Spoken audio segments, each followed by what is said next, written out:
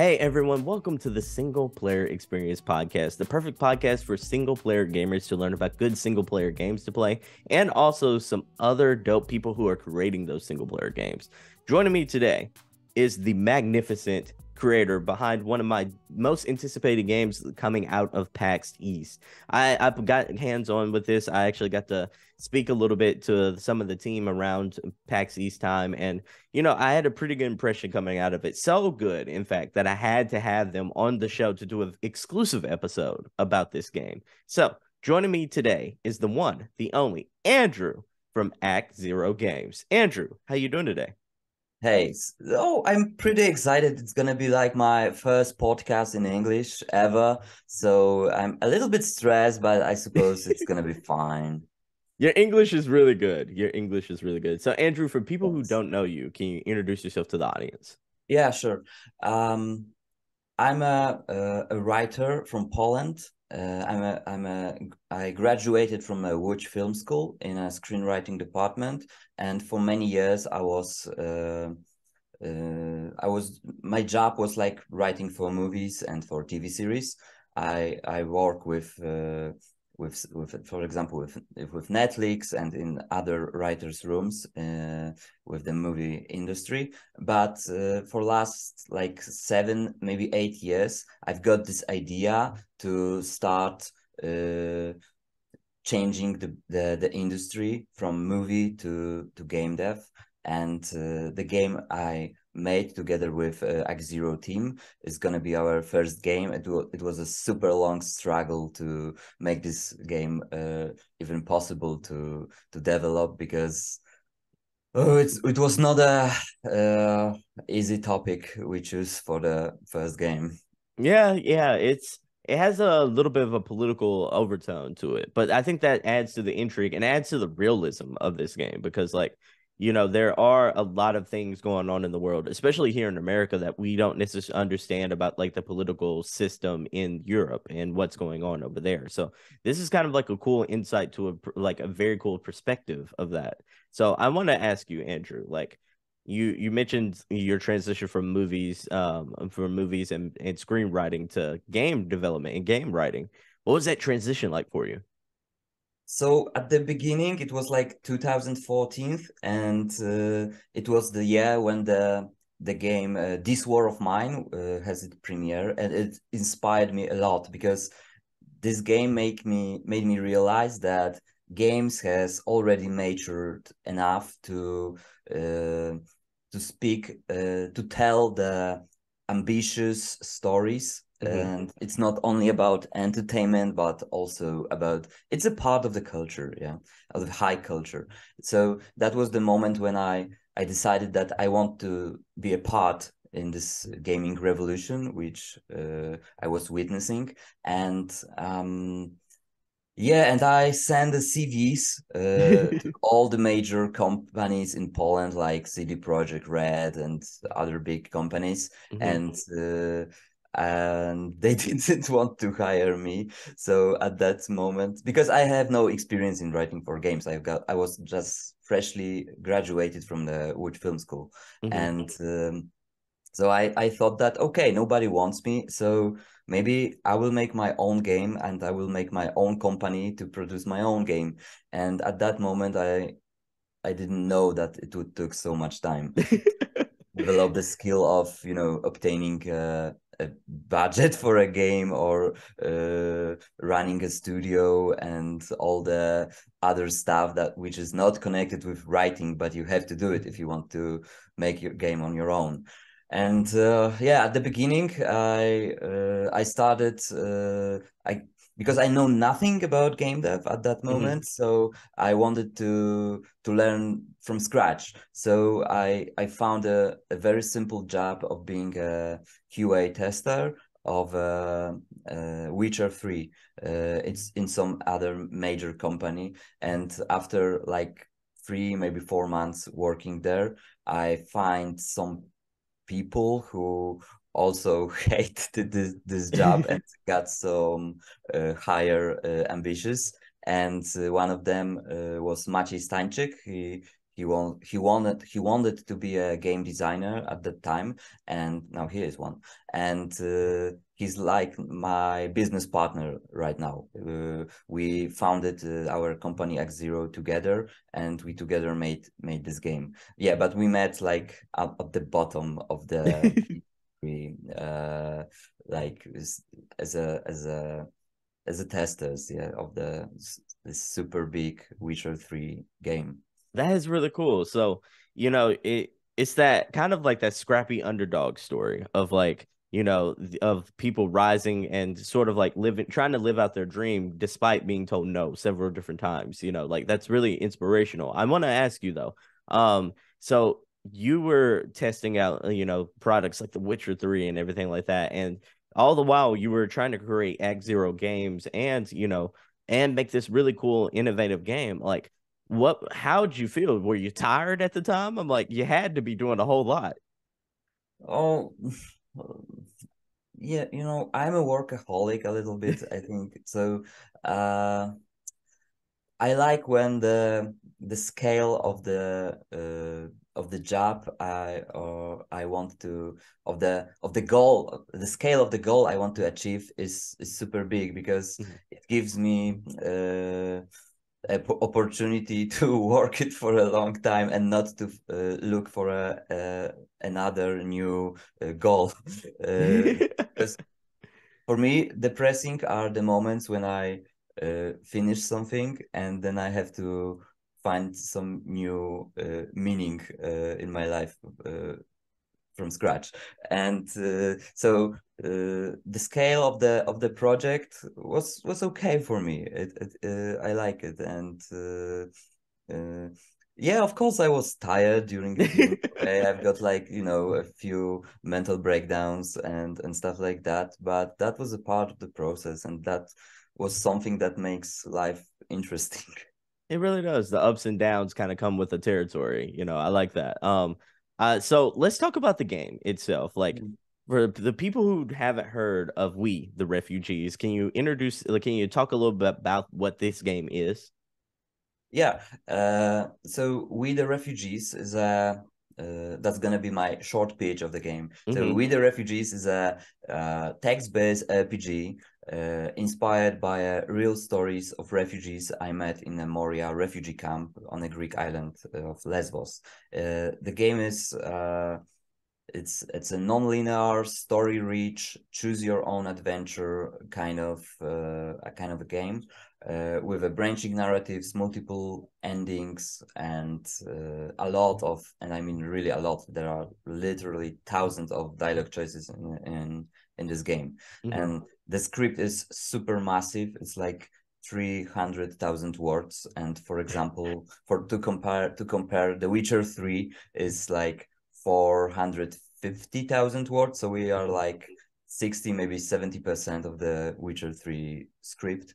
And single playthrough takes about 10 hours in the game, but I think that there is enough content for about 40, maybe 35, maybe 40 hours of content. So you can play like 3, 4, maybe even 5 times the game, and you can still find some new roads, meet some new NPCs, and explore the places and locations you didn't realize are even in the game. That is amazing. Sounds like a lot of replay value there. I really want I to. hope so. Yeah, for sure. It sounds like you're going to be reading a lot in this game, and I love that. It's very narrative heavy, and you can Oh kind of yeah. see, yeah, you can kind of see the inspiration with you as your writing background really coming into play with the narrative focus of this game, and I admire that. I want to ask you though, like you mentioned that like this game was heavily inspired by the refugees, like the real life stories out there. What was it like finding out about those stories, and how did you find out about this? Yeah, so it was about 2014 when I read one article in news about people who are drowning in the Mediterranean Sea while trying to get to Europe on a smuggler's boats. And it haunted me like for months, this image. And I don't know, because in my country, in Poland, there is a big anti-refugee policy, and I mean only refugees from different cultures, like from Africa or Middle East. Uh, because, for example, refugees from Ukraine, we are very friendly to them, and we opened our homes to them, and there were like a million of refugees from Ukraine and Poland after the war with Russia. Hmm. And yeah, but in the case of the refugees from Middle East and Africa, the society was very hostile towards them, and they didn't want uh, to open their houses for them, and they didn't want even like 5,000 or 10,000 of people to from these countries to came to Poland. And it also made me feel a little bit ashamed, because I didn't understand that why. What's so wrong with those people for people in my country. So I've got this feeling of being ashamed a little bit of my country, and this was one of the reasons that I thought that, okay, so nobody wants these people here in my country, but I want to understand them more and maybe to raise awareness about them. And I've also got this feeling that if I wouldn't start to work on this subject, then probably in my country, nobody or very few people Yeah. will try to explore deeper the subject of refugees. So that was at the beginning, and yeah, at the beginning I was like reading a lot. I was reading like 30, maybe 40 non-fiction books about refugees, about North Africa, Middle East, and stuff like that. And it took me about maybe 2, maybe 3 years of research. But of course, I was not only reading; I was also working somewhere and having my normal life and stuff like that. But yeah, after this 2, maybe 3 years, uh, we've got like 600 pages of script of the first version of the game, and we made a prototype of the game based on the script.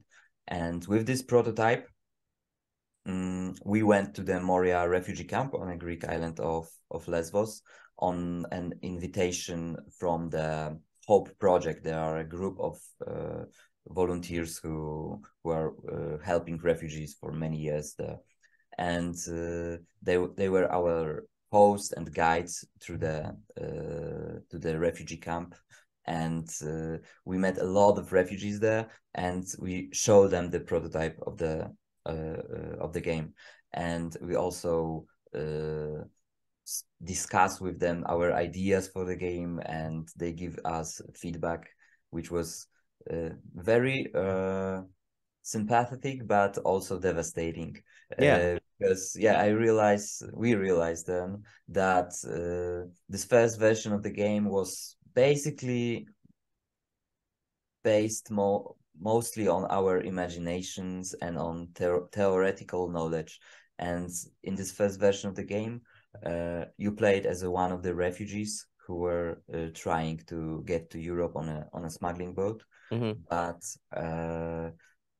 I realized after this meeting with real refugees that even if I read for like, I don't know, 100 books about refugees and I conduct dozens of interviews with them, I wouldn't be able to tell the story from the POV of the refugee, Yeah, for because sure. I was, even when I was talking with them, I was on the in the position of a journalist or a Yeah. researcher or somebody who is from a different culture Perspective. Yeah. It's all you perspective. were on the outside looking in, so to Yeah, speak. so I wouldn't be able to, like write a dialogue between two refugees Hmm. alone on the boat. Yeah, Yeah. because I wouldn't be able to do it. So that was the moment when I realized that I have to change the assumptions of the game. And we decided that in the final version of the game, you play as a journalist who is making a research about refugees.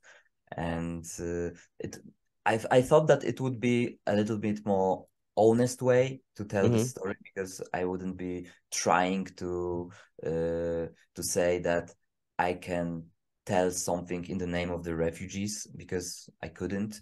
And yeah, but I can tell a lot how is it to uh, research the subject of the refugees for many years, and then to confront your theoretical knowledge with the real refugees and meet them in person. So this whole trip, this whole journey to Moria refugee camp became like the foundation for the main and the final version of the game. That's amazing. So just for people on the outside looking in who might not know about like the incidents leading up to the refugees exodus to Greek, like can you kind of like give us a little bit of a history lesson, so to speak, on why they were actually refugees in Greek to Yeah, begin with? sure. This so-called crisis, because I don't like the phrase refugee crisis, but Hmm. it got like negative connotations with the word refugee. But the so-called crisis uh, started mainly after the Syrian civil war, and there was a moment when a lot of people, because of the war, have to flee their country because it was a war zone. And yeah, I would say that Syrian civil war was like the main reason, but also there were a lot of, like economical, climate reasons, political reasons in other countries than Syria, in North Africa. Uh, there was in Libya there was a big problem with Gaddafi. There was a lot of people were also prosecuted or harassed in their countries because of their beliefs, or they because I don't know, maybe some were homosexuals, and they because of some religion oppression there, they have to flee from the country. There was a lot of reasons. This is a super complex topic, and Yeah. uh, yeah, and one of the reasons I made this game was to research it a lot, and then to present the conclusions in a game. Hmm. Because So. this game, like, it's like I read those like 30-40 books Mhm. during research, and then I summarize the knowledge, so you can, as a player, learn in a like 10 hours playthrough what I was learning in like few years. For sure, for sure. So when we play We the Refugees, we're gonna kind of get that ingrained lesson on why a lot of these refugees are actually like why there's a big exodus to Greek and Yeah, into other places like that. It's also informative as well as like a fun playthrough of like this big yeah, map yeah. RPG. It's gonna be informative, but one of my main assumptions was that we don't want to force players to be educated, Yeah. and that's why in this game you could play in a very different ways. You can be like a very you can feel a lot of empathy towards refugees, but you Hmm. can also play in a way of a some kind of a cynical guy who is just making his job, and he this job is an opportunity for him to make his career over the tragedy and the suffering of refugees. You can play that way if you want, because the game also explores a lot of uh, themes connected with ethics in the work of a journalist, like Hmm. what is more important, if is it more important to write a good book which will raise awareness of a lot of people, but you have to choose like some personal information, from private information from somebody who directly told you that he didn't or she didn't want to use this information in your book, but Hmm. and now it's it's liquid. Yeah, it's I like that term. It's liquid. It is like that. That's a cool dynamic to have, like I guess you could say the morality choices of having Yeah. something that is so personal.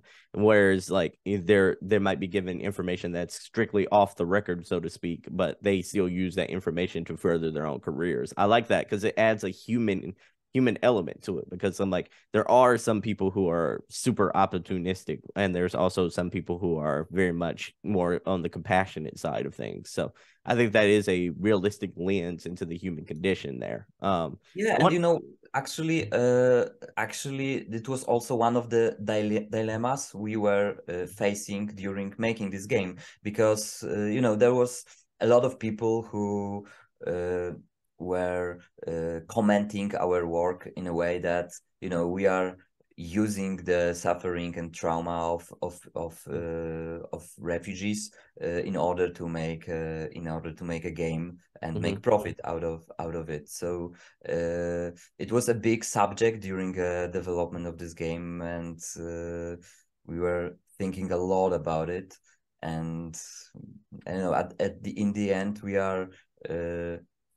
My argument is always that it's not going to be a commercial success probably, because this is a niche genre and quite a niche subject. So if I wanted to make money out of this game, then I would make a different game probably. Probably completely different game. This is a very niche subject, like you said, and one that, like you said, is going to appeal to a very specific type of gamer. Versus like a game like you mentioned, The Witcher, which is kind of more of a broad audience focus there. But like We the Refugees, especially like this comes out May the 1st, 2023. So what are you gonna do to celebrate after this game is out? Um, we are planning some kind of a company party, and uh, we want to invite everyone who were involved in the process of making this game. And even that the game is rather minimalistic and not very big one, but it took so much time that there was so much people involved in the process during all these years that the party gonna be like, I think, quite big one. Oh, that's nice. That is nice. What's going to be the main dishes at this party? Oh, I don't know. I don't know. It's gonna be probably because on the 1st of May, the game will have a premiere. So I think that at the beginning of the May, we will start to think about preparations for this party. That But makes now the sense. main focus for us is like, this premiere coming, and we are fixing bugs and some little typos, and making this whole marketing effort together with publishers. So this is where our main focus is right now. I understand completely. So let's go to that, Mark. Let's go back to sort of your main focus here. Like the game's coming up really soon. How how are you feeling about it? How are you? You excited? Yeah, or is it more like I got so much work to do right now? Oh, it's surreal. It's Hmm. completely surreal because there was so much moments during this process when I thought that we never gonna finish this game. That I don't know. This is a new situation for me. That's Hmm. it's gonna the end is so near, and the shore is in the sight, and I don't know. I don't know what to feel actually. I started to think about another game because as I said, I'm a workaholic, and I'm pretty scared of this moment when something is finished. I understand. You like almost like you gotten used to the storm. So like hearing the Yeah, quiet after the storm, it almost feels scary. It almost feels yeah, different. Yeah, yeah. I understand. I understand. So We the Refugees, like you gave us the inspiration behind it. You gave us like the time estimate of how long it took you to kind of reach this long milestone. I want to ask you though, this game is very dialogue heavy as well, right? Like, how Yes. long did it take to actually record all those lines of dialogue?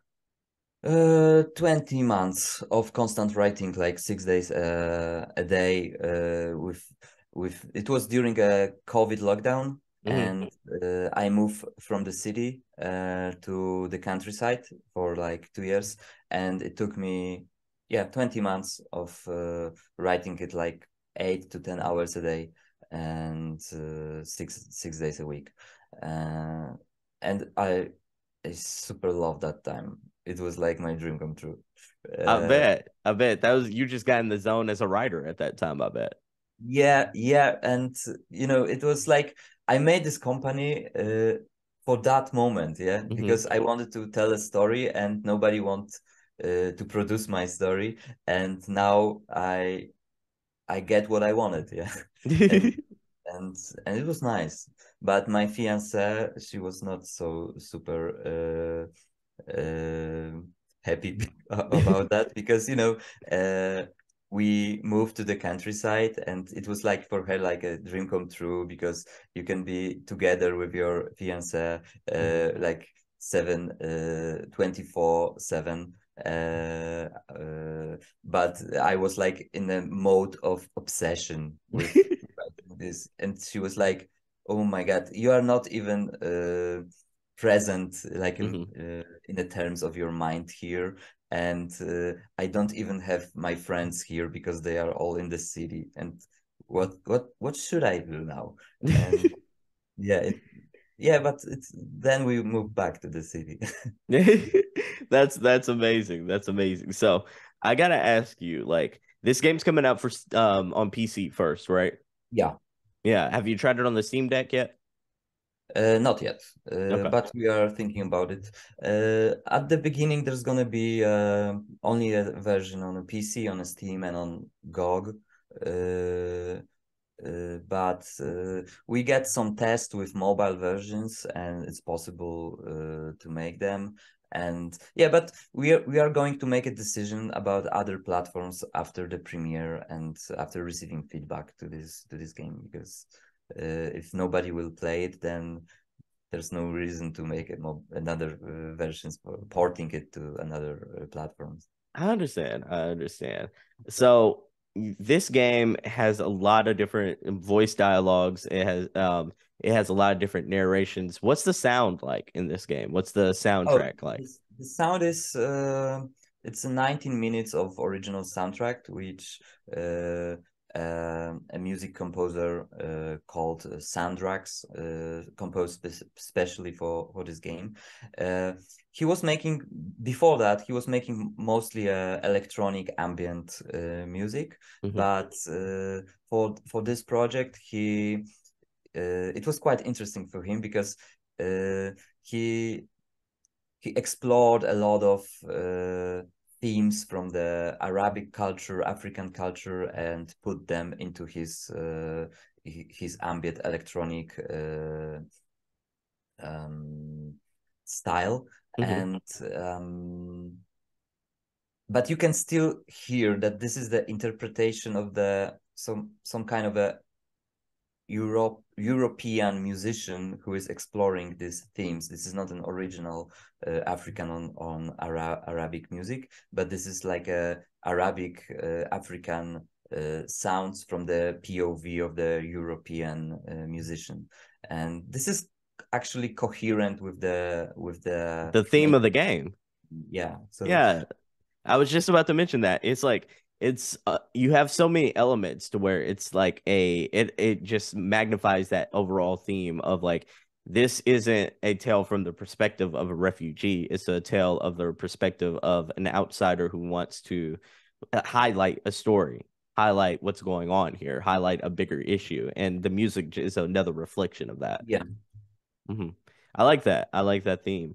So, first game coming out May 1st. We the Refugees. You've been on this project for a very long time. I gotta ask you though, what was the biggest moment of celebration during the development process? That moment to where you were like, yes, this is making it. I'm gonna see this through. I think the moment when we obtain a budget for the game, because before it was in 2020, and before that it was we struggle a lot to make it without a budget, and I was a little bit naive, and I thought that it would be possible to finish it, but it turns out that it was not possible, and we struggled a lot of times, and there was a moment when I thought that, okay, so if we didn't get a budget for it, then we have to bury this project, because it's gonna consume more and more time and energy, and at the end it's gonna be like even if we finish it, it's gonna be like a super historical game about something which happens like 50 years ago, and that was not our aim, because we want to tell something about the modern times. And yeah, but when we received the budget, it was, as I said, 2020. It was like, yeah, that was the biggest celebration moment, because this was the moment when I realized that all the efforts we take during the previous years was not wasted, and I realized that this game is really going to be finished someday.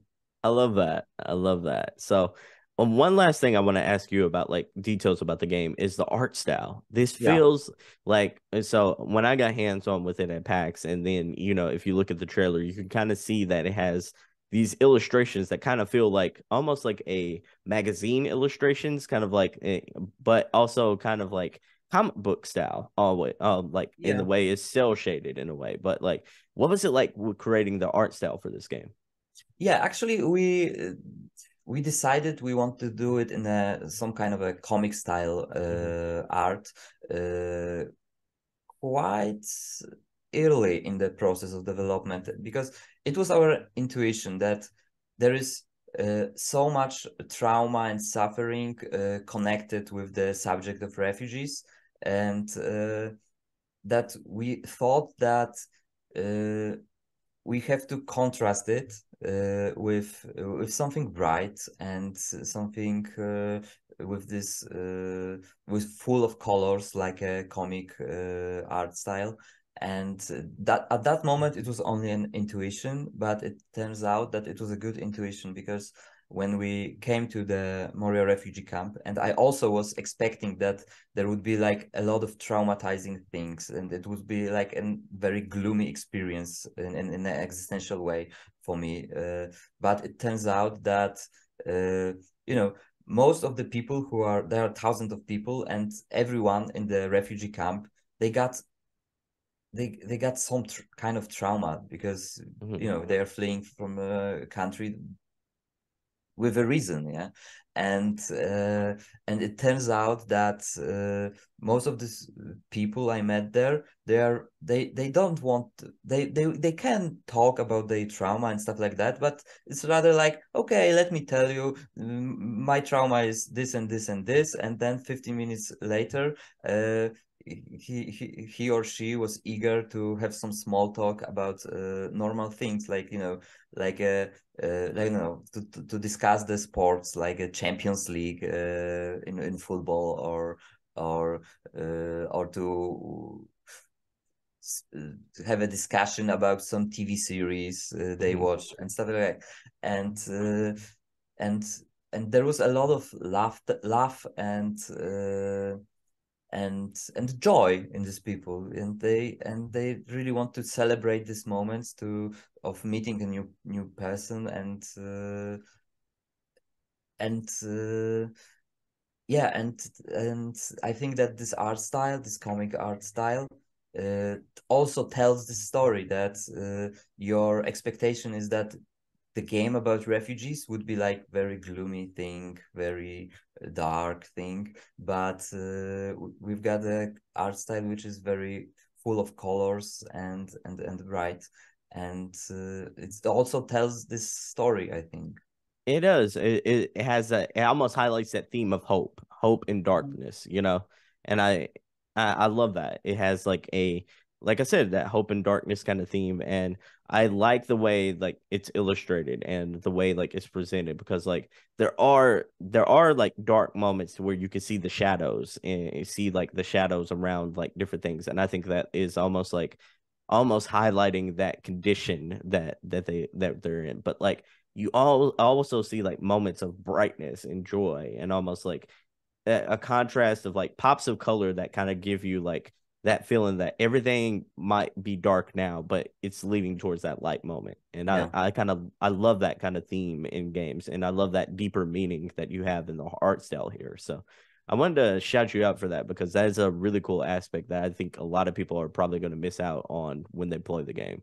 But before we go though, and you give your last pitch on who we the refugees are for, I really want to ask you one question, and this is a major question here. Are you ready? Because I'm going to ask you a series of fun pop culture questions, just so Okay. the audience can kind of feel you out a little bit. We want to get to know you as a person a little bit more. So here we go. All right. So, are you a big pizza fan?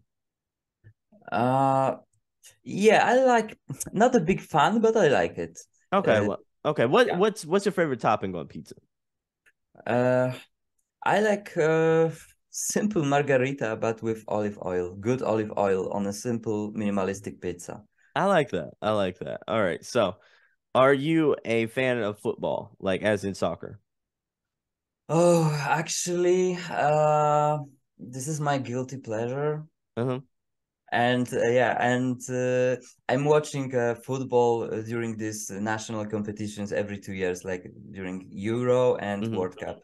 And maybe not the, I'm not a big fan of the club Hmm. competition, but on the national level, yeah, yeah, I'm also betting a little bit. I like that. I like that. So I took it. Yeah, you're rooting for your national team over there. Yeah, but it is very tragic love. It's very much full of lows right now, huh? You know, the Polish national team is full of talents which are wasted. It's Mhm. like it's like you have like a players who are 9 out of 10, 8 out of 10, and when you sum up all the talents, it's like 2 out of 10, which is like a super stupid and absurd and paradoxical equation. But this Mhm. is how the national team of Poland works. Man, that's unfortunate. That is unfortunate. So what? So you were a writer for a very long time. Were you an active gamer during that time frame as well? What do you play a lot of Yeah, video yeah, games? yeah. I was a gamer like from childhood, and yeah, and I play a lot of games. But I would say that the first game that really changed my life was Heroes of Might and Magic 3. I Okay. even was a part of the community in Poland, and every year we met for like 7 days in some little town in Poland, and we play the tournaments of the Heroes of Might and Magic and discuss the abilities and stuff like that. And I was there like for 10 years in a row. Yeah. So Hmm. it was a big part of my life, and I made a lot of friends there. Some of them are still my best friends. And yeah. That And is then amazing. there was I got a lot of love to the or maybe a lot of addiction to the games from Paradox Studio. I mean, Oh, yeah. grand strategy games like Hearts of Iron, Europa Universalis, or Stellaris, and Oh, I all of. love Stellaris. They're so good. It is so good. So, are you still a pretty big gamer now? Yeah, yeah, but mostly now I'm mostly playing narrative games with a Hmm. lot of story, and because I'm pretty afraid of this addictive games with a very addictive gameplay loop, like from the Stellaris, Hmm. because it took so much time. You know, and the activity is mostly repetitive, Yeah. so I'm afraid of this kind of games. I love them, but I'm trying mostly focus on the games with a storyline and some plot and some story to discover. So, what is your favorite like narrative based games? What's some This of the? obviously. Which one? Disco Elysium, obviously. Oh, it's so good. It is so good. Yes. It is Yes, really good. yes. I played like 3 times, and actually, I would say that it influenced my writing style for the games a little bit, or maybe not a little bit. It was a big influence because I love this meta-contextual style of Disco Elysium where uh, anything can happen, and Hmm. uh, it is so rich game with so much choices and actually, the people who play Disco Elysium and try We the Refugees are pretty surprised that the writing style in the game with a serious game about serious subject got this kind of dark humor, which is also uh, in Disco Elysium. Yeah, it's a trademark of Disco Elysium for sure. For sure. So, are you more of a PC gamer or are you more of a console gamer? When it comes to the games which are like text-based games, Hmm. I'm mostly a PC gamer. But when it comes to AAA games, like I like Red Dead Redemption or The Witcher or Death Stranding or The Last of Us Part 1 and 2, I'm playing it only on a PlayStation because the experience is much better. Yeah, I feel you. I feel you. So, I want to ask you though, like, let's get to the final pitch of the game. Who should play We the Refugees? What type of gamer? No, I mean mostly people who are into story-rich games, choose your own adventure, RPGs, and and the games where your choices really matters. Hmm. And I would say that paradoxically, Disco Elysium players would like this game because of the writing style and because of the protagonist in this game, who is like a wannabe journalist, but he's not like a expert on the matter, Hmm. not like a war correspondent who was like for last 15 years living in a war zone and is feeding on adrenaline. It's the protagonist here is like a normal guy who is like 30 years old, and he knows something about refugees and made some kind of a little research, but it's gonna be this his first time when he's confronting the subject face to face Hmm. and meet refugees face to face, uh, and he's not a professional in a with he doesn't know the professional journalistic uh, tools Hmm. that could be used, and he's like a little bit child in a fog, Yeah. uh, trying to discover how to not only make a research about refugees, but how to even do this kind of a journalistic job. That's really cool. That's really intriguing. So, everyone, if you like narrative-based games, if you like games with a rich storyline, if you like games like Disco Elysium, you should definitely check out We the Refugees. It is coming to Steam on May the 1st. It's coming to GOG, PC, everywhere PC on May the 1st. This has been Andrew. I've been Sebastian. You should definitely go check this game out. It's absolutely incredible. I got to go hands on with it at PAX. I can attest. You're going to love it, especially if you're a story centric gamer who really loves like really strong narratives. So, in the meanwhile, Andrew, before we go, where can the good people find you? People can find me in Poland at the address. No, no, okay. I'm. You can find me on the Twitter. We've got like a Twitter Act Zero Games, or on Facebook also Act Zero Games, and we've got. We are posting a lot of also on Reddit. And on Steam, obviously, you can find us on We the Refugees Ticket to Europe Steam page. Yeah, of course. Everyone, all those links will be in the description of this episode.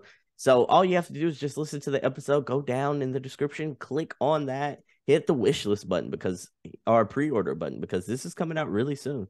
I think time of recording, this is like for like this is April 7th, so this was less than a month away. Andrew, you got a lot of work to do, so I'm not going to hold you too much longer. You got to go fix some bugs, you got to go do some final testing, and you got to go figure out how y'all are going to celebrate, because I know the party is going to be fun. But in the meanwhile, I want to thank you so much for being on the episode. It was really fun having you. It was really fun talking about We the Refugees, and I can't wait for more people to get hands on with the game. Thank you so much for being on the show, Andrew. Thank you. Thanks. And I have to go to feed my cat, and this is also one of my duties right now. And yeah, and thank you for the invitation. It was super nice to meet you. And as I said, it was like my first podcast in English. So I will always remember that. You did very well. You did very well. Your English is very good, by the way. Thanks. So everyone, I've been Sebastian, that's been Andrew, and until next time, peace, stay gaming, and see you on the next one. Bye, everyone. Thank you. Bye. Hey, thank you so much for watching the video. If you liked the video, hit that like button. Also, for more videos just like this one, go ahead and hit that subscribe button right here. Thanks again for watching the video, and for more like it, stay right here at the Pro Nerd Report channel. So that's a wrap for today's episode. Thank you so much for watching the video. If you liked the video, don't forget to hit that like button. Also hit the subscribe button for more videos just like this one. I also want to let you know about the Single Player Experience Discord server. It's a perfect place for single player gamers to talk about the good single player games that they've been playing lately and to get video game recommendations. Think of it kind of like a book club for single player gamers. The link to join will be in the description. Once you're in, feel free to share your video game backlog list, talk about the good single player games you've been playing, or give your feedback on the show. If you have a game you think it should be recommended and should be reviewed, let me know about it right there. Before we go, I just want to thank you once again for listening to today's episode. Stay safe, stay gaming, and I hope to catch you in the next one. Peace.